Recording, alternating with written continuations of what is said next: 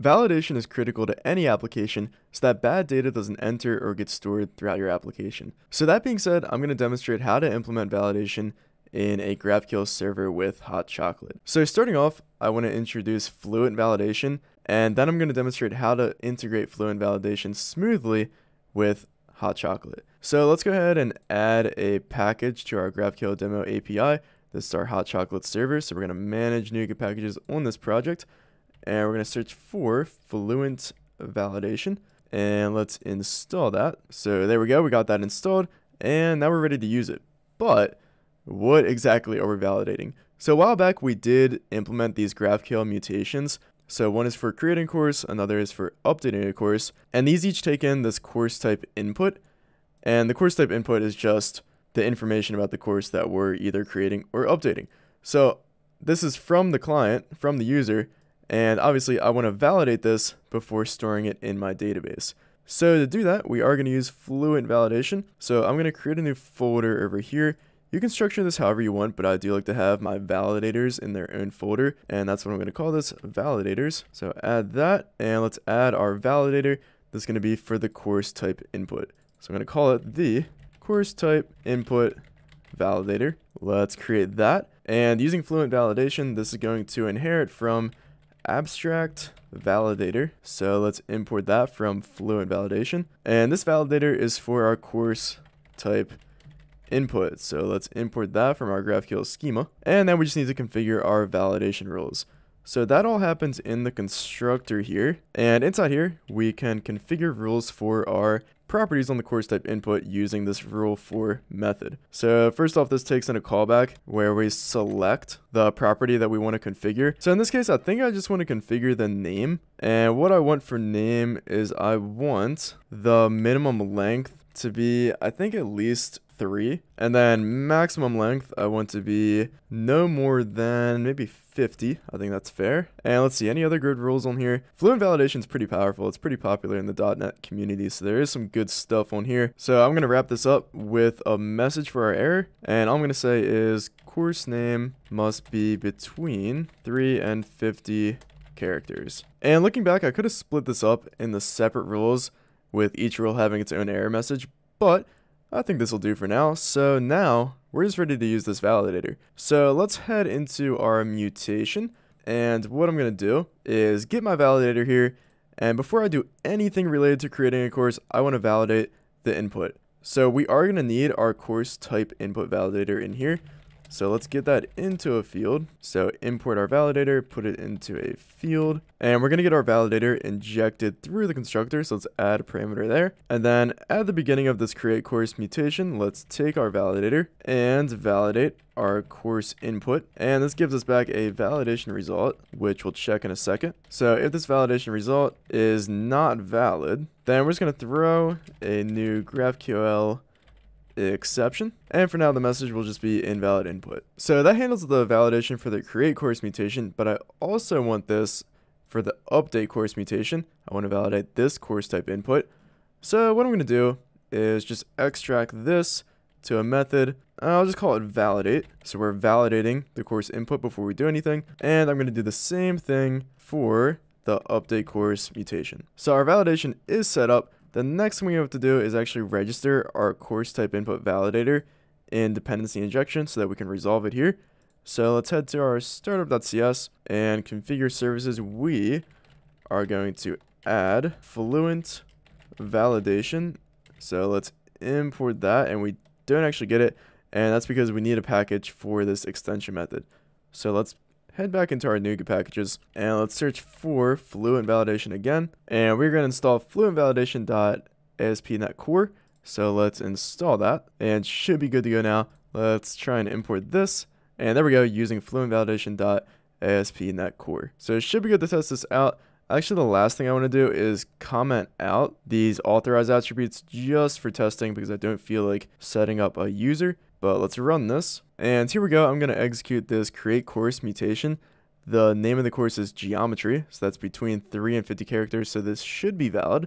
Let's try it out. So we hit our breakpoint. Let's step into our validate method that we created, and let's try out our validator. Oh, and our course type input validator is null because we forgot to register that. So we did add Fluent Validation, but we did not actually register our validator. So we can add that as just a transient. I guess scope through singleton would also work here as well. But this is going to be for our course type input validator. And now we should be good to go. So let me make sure I still have that breakpoint, which I do. And let's try this out again. So trying to create a course again. Here we go. We hit our breakpoint. Let's step into that. And let's validate our course. And the result looks like it's good. So it is valid. So we continue and all is good. But if I provide a name that's less than 3 characters, then we should get a validation error. So let's try this again. Let's step in, and we are throwing the GraphQL exception, so that's good. And we get our invalid input error message. So nice, that turned out well. The only downside is that we had to manually call our validator. So what I like to do is use this helper package by the AppAny team that makes the integration between Hot Chocolate and Fluent Validation much smoother. So let's head into our manage NuGet packages and install this helper package. And this is AppAny.HotChocolate.FluentValidation right here. Let's install that. And now before we go any further, we can get rid of our manual validation. So delete our validate method and all the calls to it. And then we also didn't need our course type input validator injected in here. That's going to be managed by this helper package. So get rid of that. And now we're pretty much back where we started. All we have to do now is add this use Fluent Validation attribute on our course type input. So let's import that from AppAny.HotChocolate.FluentValidation. And then let's also do that for our update course mutation. So add the attribute there. And last but not least, let's head up into our startup.cs. And for our GraphQL server, let's just add one more extension method, and that is add Fluent Validation. And let's make sure we import AppAny.HotChocolate.FluentValidation. And this should all be good now. Oh, and it looks like we get some errors. And I believe the reason for that is because if we look at this AppAny.HotChocolate.FluentValidation package, it depends on HotChocolate.execution 12.5. And we're still on Hot Chocolate 11. So I think we should be able to work around this. Let's go to our NuGet packages. And let's try installing an older version of Hot Chocolate Fluent Validation. And it looks like version 0.3.9 is one that depends on Hot Chocolate 11.3 or greater. So I'm thinking this one will work for us. Let's try using that. Ideally, we should just upgrade Hot Chocolate to version 12, which I do still plan to do. But let's see if this solves our issues. Looks like it has. So let's go ahead and try and run this. Alright, so startup was successful. Let's go ahead and try creating this course. This is not valid because it's only 2 characters in the name. Let's do it. And oh, it looks like our validation must not have ran because this was successful. So let's see what we did here.